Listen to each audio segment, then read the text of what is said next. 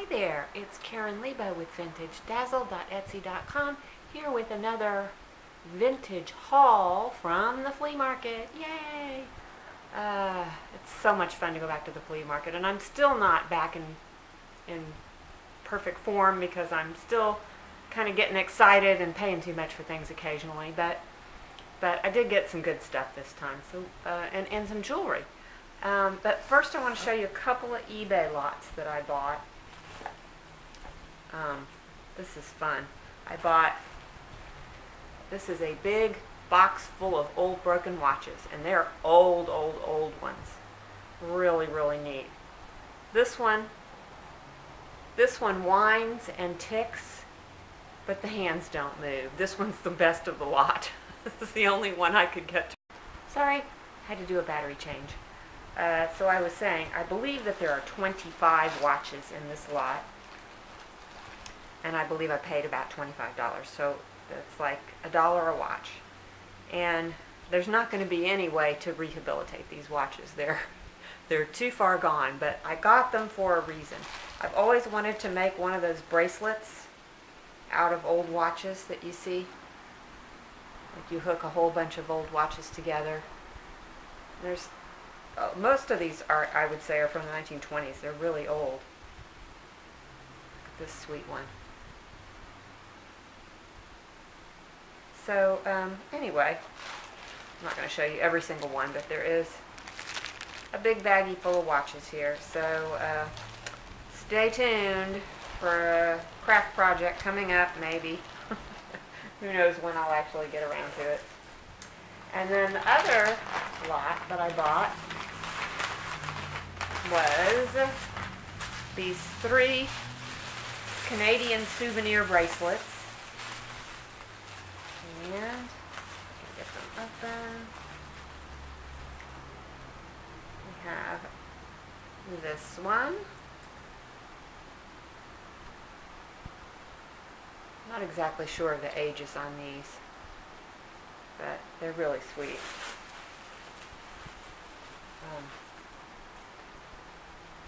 Here's one, silver plated, I think, with the different scenes, different famous buildings and things in Canada. And this one's probably more like late 1950s to 1960s because it does have the Aurora Borealis rhinestones. That's going to be post 1955. I'm sorry if you can hear my husband teaching his bridge class. It's really loud. But anyway, so I think I paid about $30 for the 3 of these, including everything, shipping and everything. I don't remember exactly because I bought them a while ago. But, okay, so that's it for eBay, and I'm going to show you the jewelry I got at the flea market. So first we have this, which is a lovely, probably 1960s, mid-century lucite, confetti lucite bracelet. It doesn't appear to be marked. It does have an issue in that one of the stones is out, but that'll take 2 seconds to glue back in. And I paid $8 for that.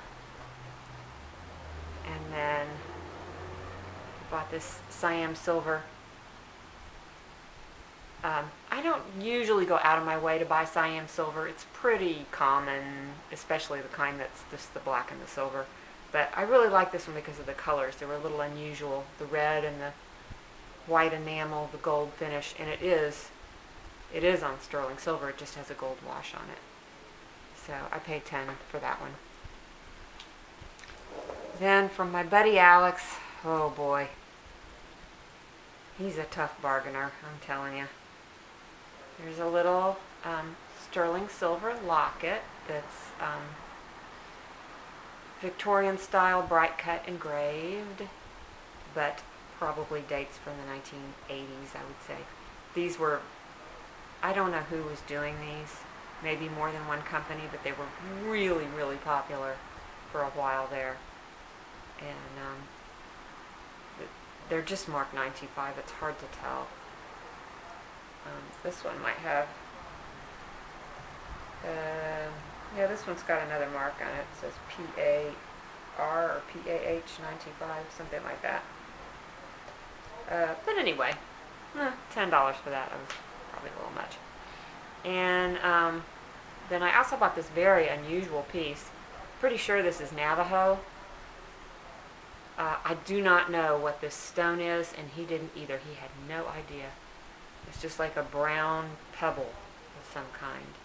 And it's got, I think this might be a little moonstone, a dolphin. Anyway, I just thought it was very charming, very unusual, and I paid 10 for that. Okay, excuse me while I duck under here and get some of these others. We have a sterling silver thistle brooch, and that was $10. I didn't check to see whether this one was marked. Yeah, it is marked. It is. Oh, it says Scotland on it, and it's got hallmarks. So that's pretty cool. To see if I can figure out the age on it, but it's a nice one. And then I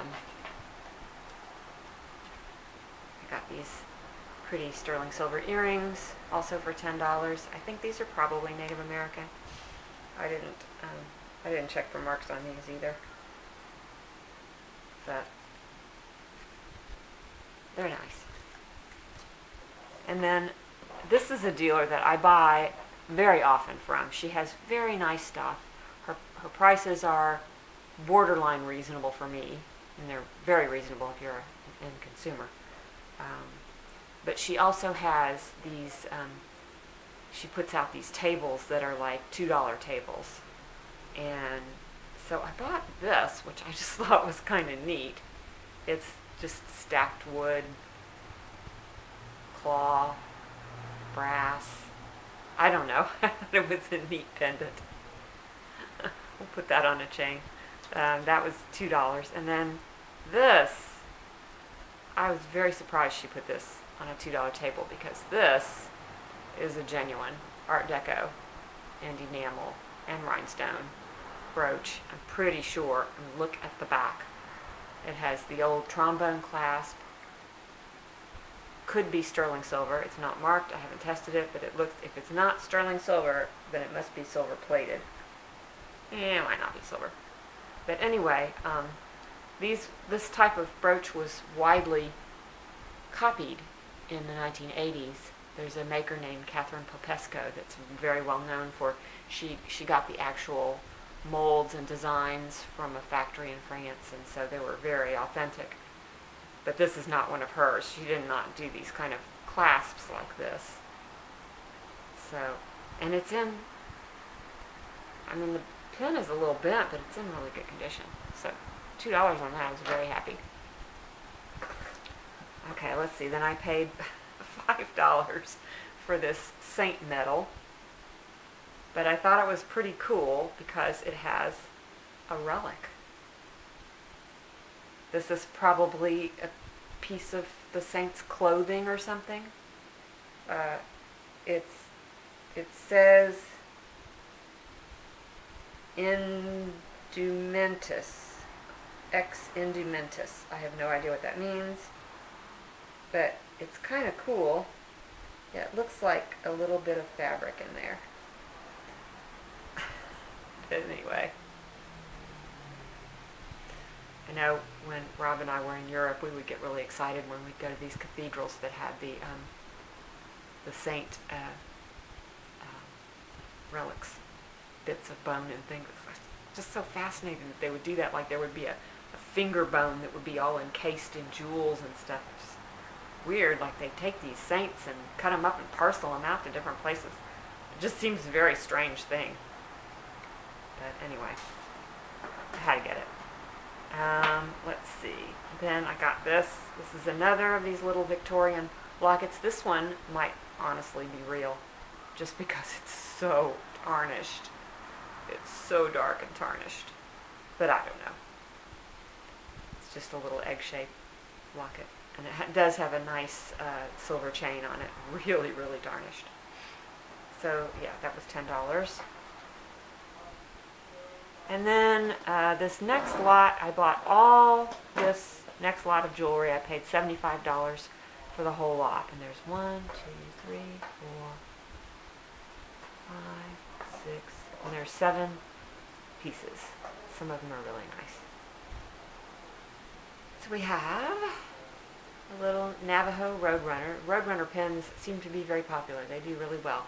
Now the problem with this one is it probably had a turquoise eye, and somebody took out the turquoise, or the turquoise was lost, and somebody put in a rhinestone.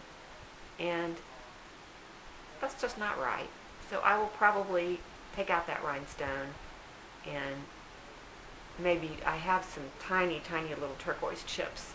So maybe I'll put in a little, I'll find one that's as round as possible and put in a little turquoise chip in his eye.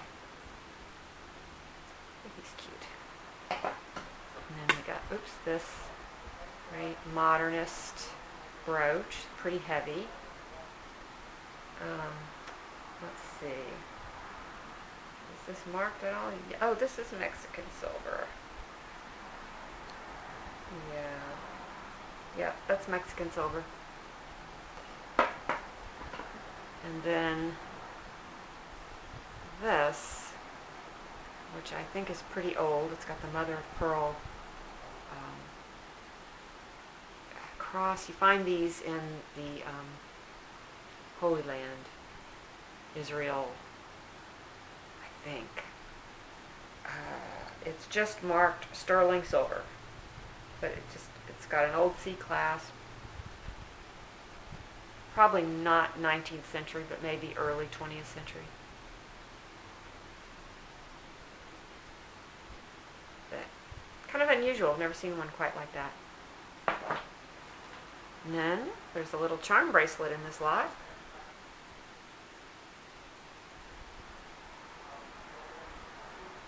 This is very cute. It's got, oh, I don't know what that is. It's some kind of soldier. It's got a guitar. It's got a sailor. I've seen this same little sailor charm on very old charm bracelets, like from the 1930s. And then a pineapple. I think there's some Hawaii things here. Paddle. Oh, I know. That is not a soldier. That's King Kamehameha. I just remembered that.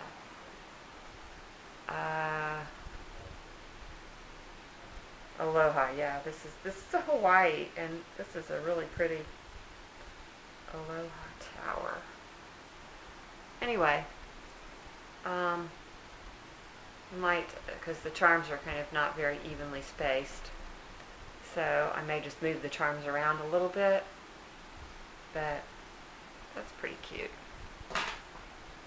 Okay, then we have yet another Canada souvenir. Do not ask me why I keep collecting Canada souvenirs. This says silver. Nothing else on it. It's got safety pin clasp. Little pin.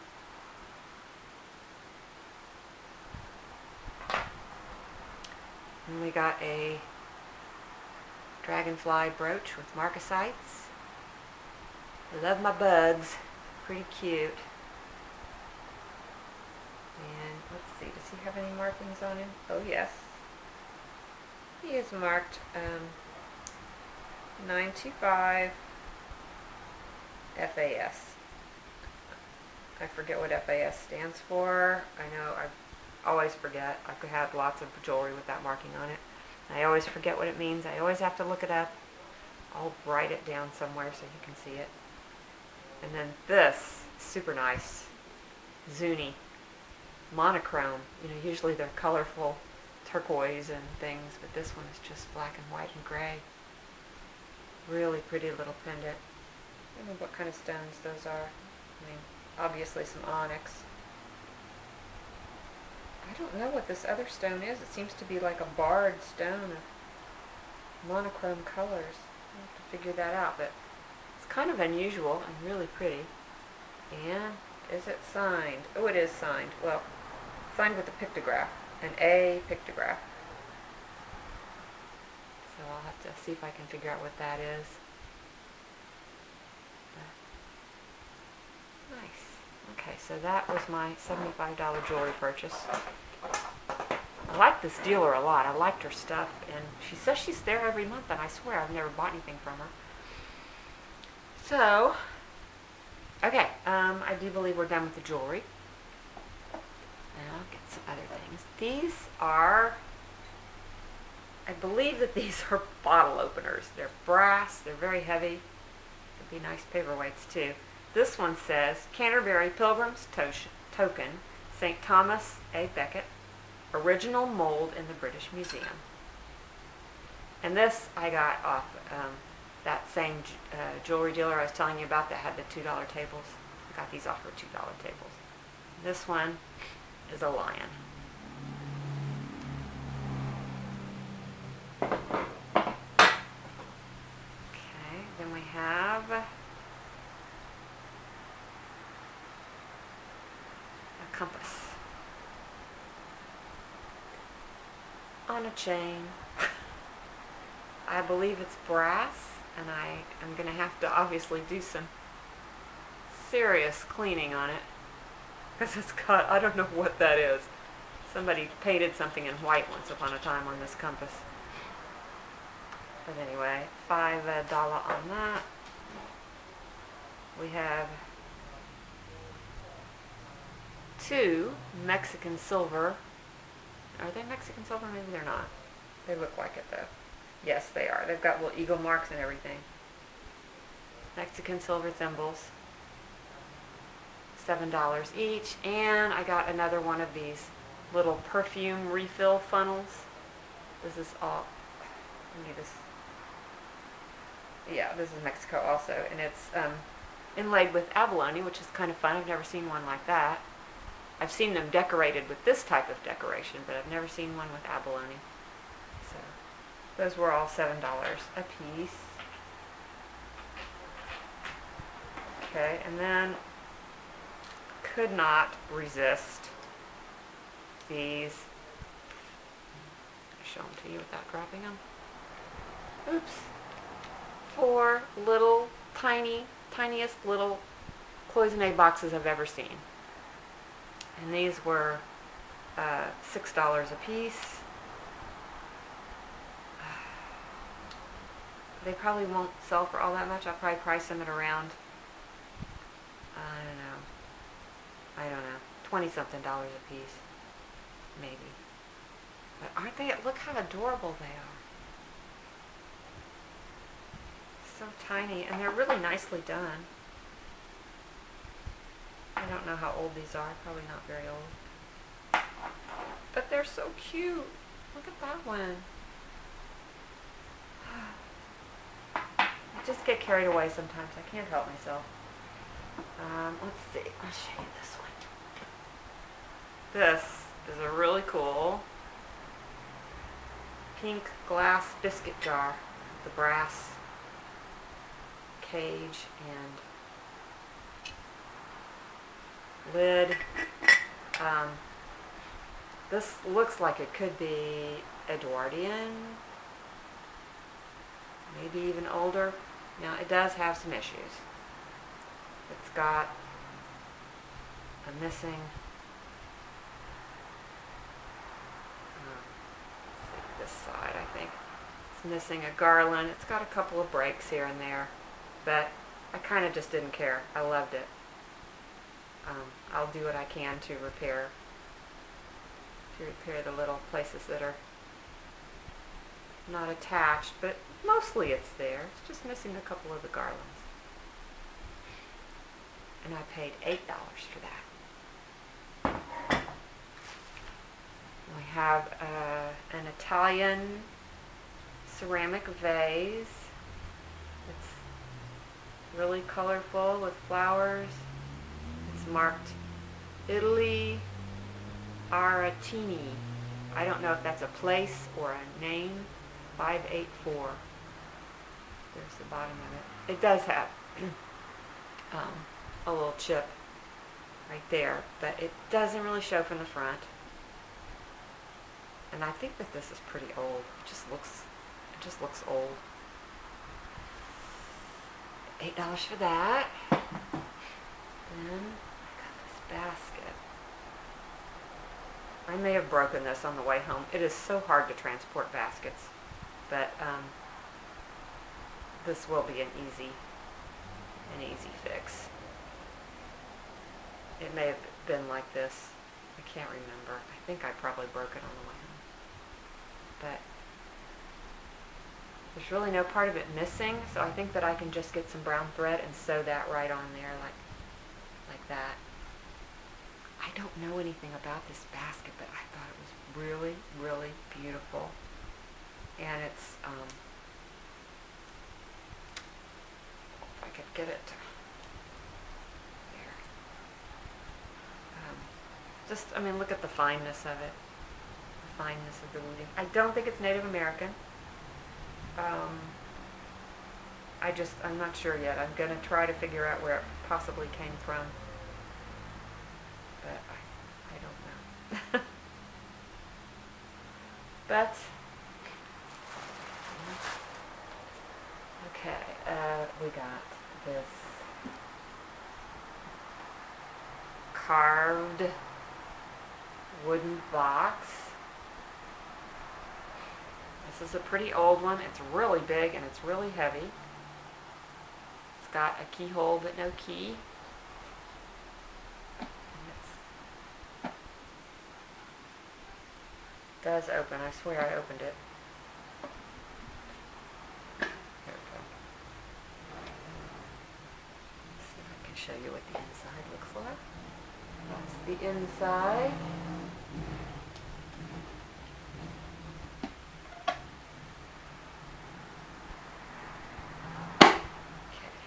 That's the bottom. You can see it's really worn red felt on the bottom. But it's carved all four sides and the top, and it's got this beautiful peacock.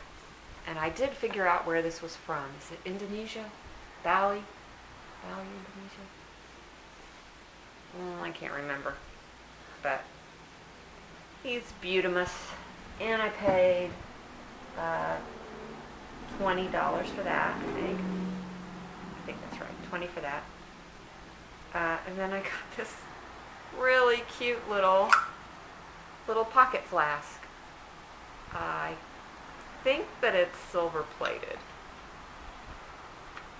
It's possibly pewter, but I don't think so. I think it's silver plate, and it's old. It's made in, it says made in England, and it's James Dixon and Son, Sheffield.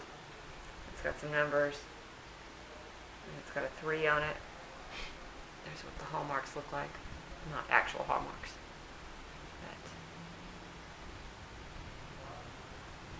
But I thought that was cute. Paid, I think I paid 10 for that. And then from the same dealer, I got this cigar case. It's all like velvety on the inside. It's aluminum, I think. That's kind of pretty. I'm guessing this dates to the 1980s or 90s, when the cigar craze was going full force. What did I pay for that? 7 or 8. And then this is probably the win. This was the best buy of the day. This is a Turkish wedding mirror. It wasn't until I got home that I discovered it had a mark on it. It either says, what does that say? It looks like it says 8,500, but I think it says it's either 800 or 900. I'm not 100% sure. The mark is right there.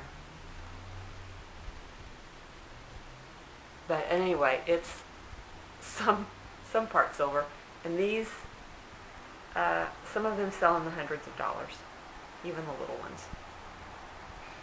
I've had one of these before, but I don't think the one I had before was actually silver. I don't know. I could be wrong about that. And then I think this is the last piece. Did I get everything? Yeah, I think this is the last piece. It's a footstool. This is not quite as spectacular as the last footstool I had, but it's still really cute. Needle point. It's got the little 4 little stubby legs, wood and brass, I think. I would say this is probably 1930s or 40s. And I did not pay $45 for it. I believe I paid $20 for this. The last footstool sold really quickly. It's in really good condition. So, see how that goes. Okay, so that is all the vintage I have to show you, but I will show you my progress on my rug. Getting bigger.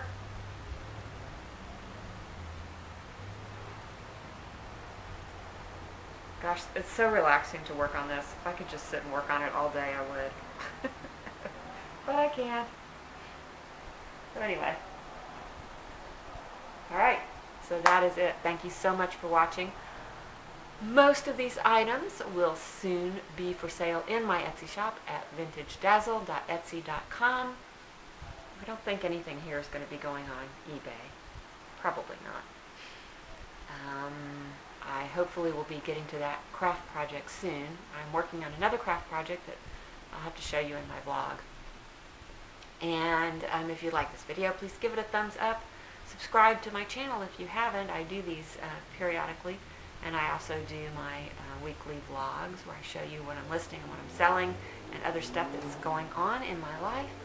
And if you'd like, please make a comment. I do read all the comments and reply most of the time. And share and press that notify button so you know when I have a new video coming out. And that's it. Thanks again, and I'll see you all soon. Bye-bye.